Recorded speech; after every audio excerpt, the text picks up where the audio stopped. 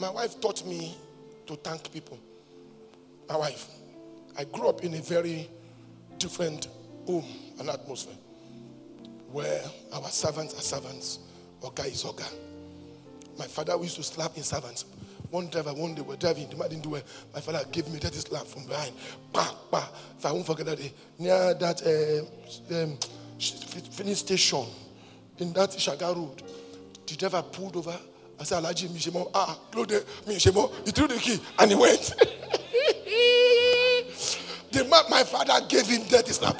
Bah, bah. The man pulled over. I won't forget because we were in the car with my father.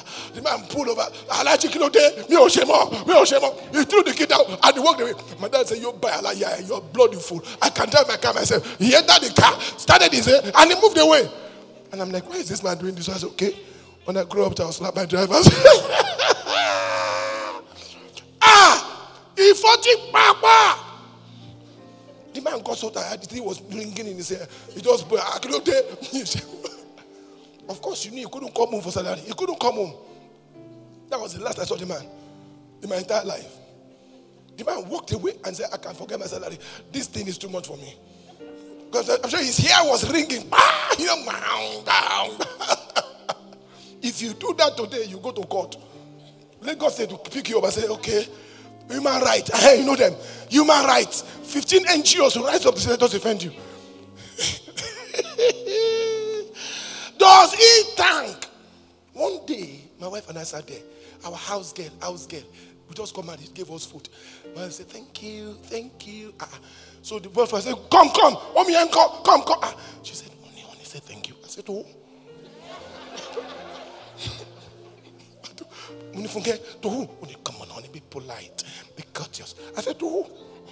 My house girl? I pay salary to who? Say thank you. Say no, honey, you have to be kind to them. You say thank you to everybody. Obodo Imbo. I said, sweetheart, this is Nigeria, not America. I pay her salary. Say, honey, you have to say thank you. My wife will say to my house girl. If you say thank you, darling, thank you. I'm like, to your house girl. Jesus has supported my notion. So I like to be courteous. Because the Bible says in 1 Peter 3 verse 9 also, be courteous to all men. There's nothing wrong with that. I must be courteous, must thank people. But I don't usually do it. My driver takes me home. I get down from my car. I don't say, I'll call her, thank you. It's not lift. He didn't give me lift. I pay him salary to drive me. Why are you laughing? How many of you say thank you to your driver? There's something in your mind to say, does he thank him for what he's commanded to do? Don't let me even go to scripture, because many of us want God to thank us for serving him. How many times have I heard it? They're not even thankful. I'm singing in the choir. Who? I shoved the mic. Okay, Father, they want you to say thank you. Does he, except you don't know you're serving God? In this case, there's master, God, there's servant, you and I. He says, you. And I said, but you should say, does he thank? And he was speaking about God and man. Does he thank the servant? I can't tell how many times we all want him to say thank you to us. In many ways, our attitude to the things of God is that I'm even ushering that church. God is not even saying thank you to me. Even the pastor is saying thank you. I'm not ushering anymore. Are you serving me? I'm also serving him. In your heart, are you expecting God Almighty to say thank you for the things he has commanded us to do? You know, he has given us the best gift, his son on the cross of Calvary. How else? What else should he do for us? He's given us the best. God is God. It's because we don't know who we are serving and who we are working for. If we know we are working for him and he's a master, we are the servant. You would never expect him to say thank you. Because just like my driver does, I had the secretary once, beautiful lady. Every time she does well for me, I will send her a text. Thank you very much. I appreciate that. Almost every time she replies me, no sir, I'm only doing my job. She will always tell me that. And I'm like, why is she being super spiritual? But she means it. One day I came to the office and I sat down with her. I said, Daniel, why are you doing this? I said, sir, it's my job. I'm just doing my job. I find it funny and say thank you. I'm like, You tell me to go and buy ticket, say thank you. It's my job. I said, okay, cool. So you know what she's saying? That if you don't say thank you, no wahala, no wahala, exactly. Nothing spoiled. She's saying I won't be angry. I pay salary. I pay. She's asking, are you paying? I said, I'm paying. Keep your thanks. Pay my salary. I'm like, see, that's HR. Keep your thank you, just pay my salary. Can you see HR? Keep your thank you. If I say thank you to you, no salary, will you be happy? End of the month, I say thank you very much for what you've done this week. This month, I appreciate you. Okay, where is the check? No check. This is your check. I beg for where? Keep your thank you. Give me. So it's very serious. She taught me that. But of course, I will still say thank you because my wife just says to me, say thank you. Courtesy. Not because, exactly. As a matter of courtesy. Not as a matter of duty for me. It's not my duty to say thank you. If I say it, it's what? Courtesy. So you must understand that. Are you with me? So if I'm saying that thank you to my driver, it's courtesy. If I don't say it, nothing spoiled. Nothing spoiled. And so Jesus gave us that parable to speak to all of us here that call ourselves Christians and servants of God, to search your heart in how many ways your attitude towards heaven and towards church, towards service, towards ushering, towards choir, towards media, do you demand for gratitude, accolades, appreciation from God? Accolades. We live in an accolade-centered generation. Accolades too much. We ask him for accolades in every way, every time. And he says it there. Does he thank that man for doing what is commanded? Oh, he tells us to go and win souls. Great commandment. We don't even win souls. We make it short. What now struck me? What struck me? You know, there are two things. Jesus, the greatest philosopher of all times, the greatest teacher, and the wisest man, brought it from two dimensions. Number one, the master's angle. Does he, the master, thank you? Number two, the servant's angle. Say, but you should even say, me, I can't say that. I'll tell you. The master, does he thank you? The servant, let me tell you what you do. You should even say, we're unprofitable servant. The Greek word means useless. That I went to check it for lexicons. We've taught, say useless, unmeritorious, unprofitable servant. We have just done our duty. Now, I understand you should not say thank you. But why should I say this one? Sometimes I ask God a question. I say, God, okay, Abba now, Jesus. Okay, I don't want him to say thank you. But why should I also say I'm useless? Okay, don't say your own, but I won't say my own. Look at what Christ was trying to pass across. Strong message. The parable all of us do not live. That parable, most of us don't live it. Including me. I agree that you don't have to say thank you to me. But I will not say this one to you too. Do not say, we are what? Unprofitable. Maybe if you can give me media, give me other translations of that verse 10. He said, but you should say.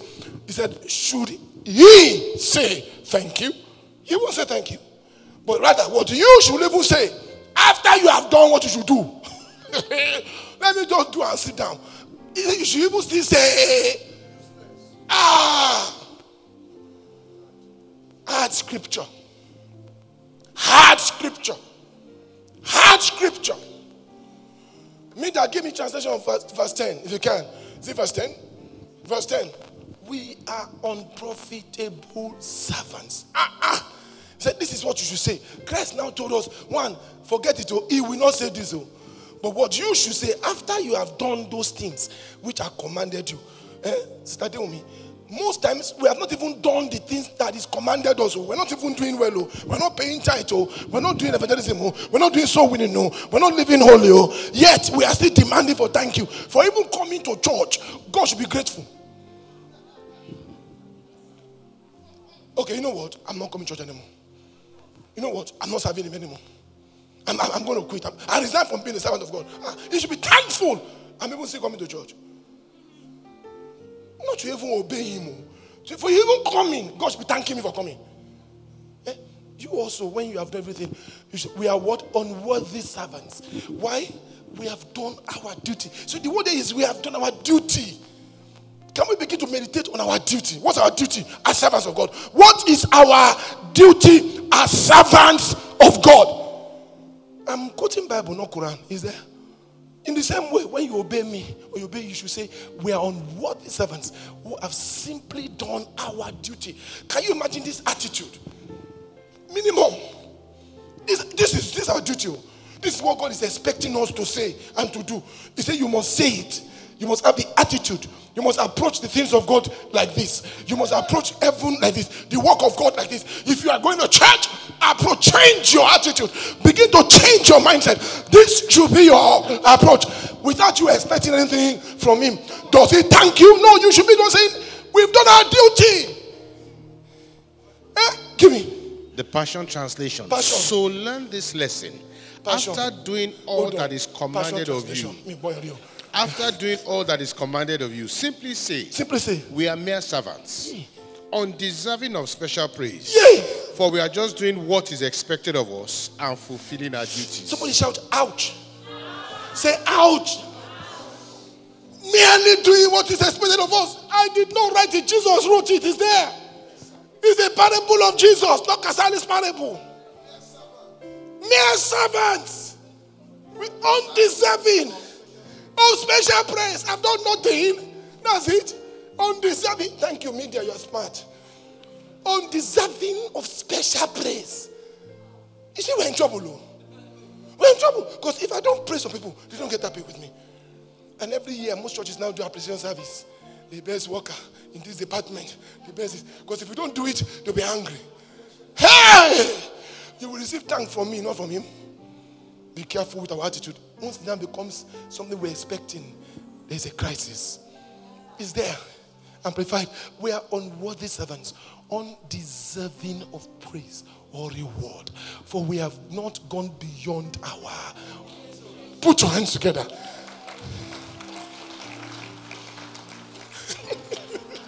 I'm telling you. So how many of you will change your attitude from today? You see why they say I should preach it on Sunday? Because I preach on Wednesday. From today, you must change your towards God, towards service. The problem is we see God too often as our father, not our master. So we approach him as sons, not servants. That's why we don't ever appreciate him. I'm a son of God. So we go as father to son, you always get from him. As servant to master, you give to him. But he's our master. He's Adonai. The word Adonai means your master. Lord and Savior, not just our Father. So we like that father-son relationship, and that's why it has destroyed the church. That's why they preach grace, grace, grace. It has destroyed the church. We don't see him anymore as our master. You get the point now? He's our master. That's why we say to you, Yahweh. Yahweh is master. Yahweh is not father. He's master. It's like, I can't even mention your name. The Hebrews, the Jews, cannot even spell his name. In the Hebrew Bible, Yahweh, they take the vowels out. They put YH, WH. They cannot put vowels. They say they are too sinful to spell God's name. The Jews, an average Jew, cannot even pronounce God's name, cannot even write it down. That we mortal men. But you people, you Pentecostals, you make mockery of Christianity. If you see videos I see on social media, I saw one today to go through my protocol. One man said he was praying. If you see, I said, somebody said, this is why I don't go to church. They've made mockery of this hallowed thing. And we now have a generation that is entitled.